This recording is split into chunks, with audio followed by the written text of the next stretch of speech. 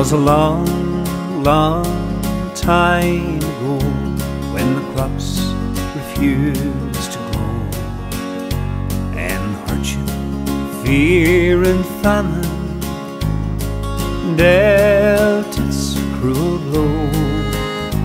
When he saw the deprivation, the horror and decay, he had to leave his country for Australia far away. Farewell, my lovely Ireland, it breaks my heart to leave your mountains and your valleys, your rivers and green fields. Oh, fare thee well, my people, I bid you all adieu. And even though I'm far away, I will always think of you.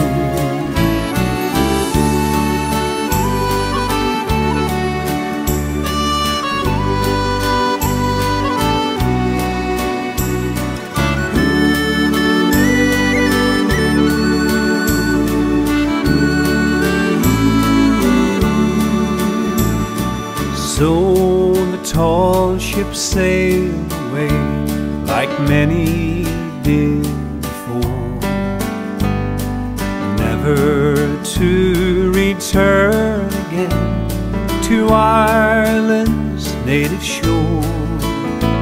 Though he lived his life in exile in that land so far away, he ne'er forgot the words he said on the day he went away.